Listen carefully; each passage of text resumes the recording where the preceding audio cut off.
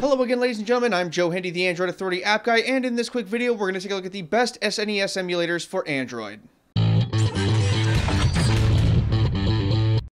SNES is a solid emulator from a developer who has a history of releasing solid emulators. It has turbo mode, fast forward and slow down modes, high game compatibility, and good performance. It's also pretty cheap. RetroArch is a popular all-in-one emulator solution, and SNES games happen to be one of the things that it can do. It's open source and totally free with no advertising. The only negative part is that it hasn't been updated in quite some time. Snes9x EX Plus is not only a mouthful to say, but it's also a pretty decent emulator. It boasts high compatibility, and you can use save games from your PC if you need to. It's also totally free to use, and it's from a developer who has historically done emulators pretty well. SNESDroid is another free option that has most of the features that you would want. It's another relatively older emulator that hasn't been updated in a few years, but it's still a good option for older devices. Superlegacy 16 is likely the most popular SNES emulator on this list. It has a long list of features including cloud storage support, fast forward and slow down modes, third-party controller support, and a whole lot more.